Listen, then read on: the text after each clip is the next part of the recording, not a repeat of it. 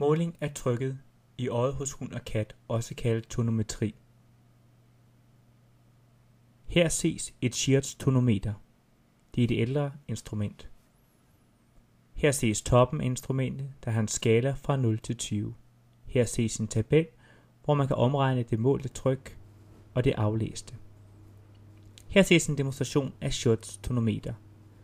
Først undersøger man sikre, at tonometeret er rent.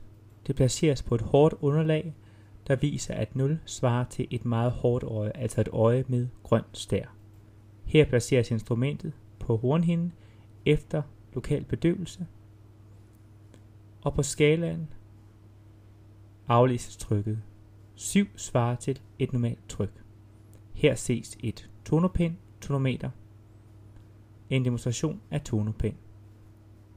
Efter lokal bedøvelse på øjet rører spidsen af dette digitale instrument hornhinden nogle få gange, der lyder nogle små bip, og man har en måling, som aflæses på displayet.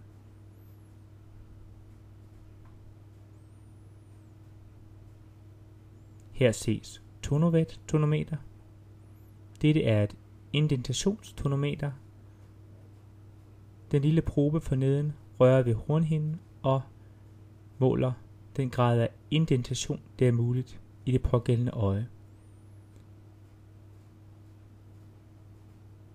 Her vises instrumentet til måling af trykket på en kat. Ligeledes aflæser man på display, hvad trykket er.